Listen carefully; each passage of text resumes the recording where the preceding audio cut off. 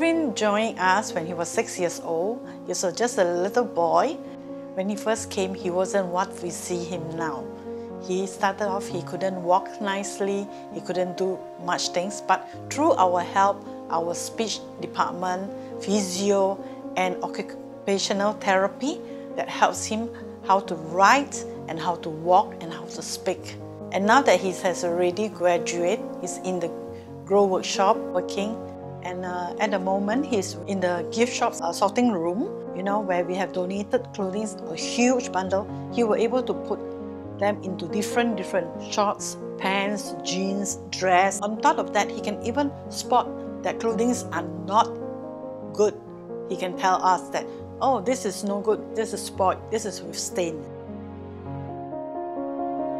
His friends look at him as a very good partner. He will just walk up to Bing Yao, hold his hand, and just help him with a few steps. So Bing Yao rely on him a lot.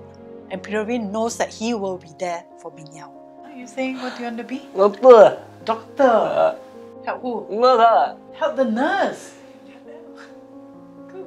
Very good. So you're going to work hand in hand with the nurse, right? Very good.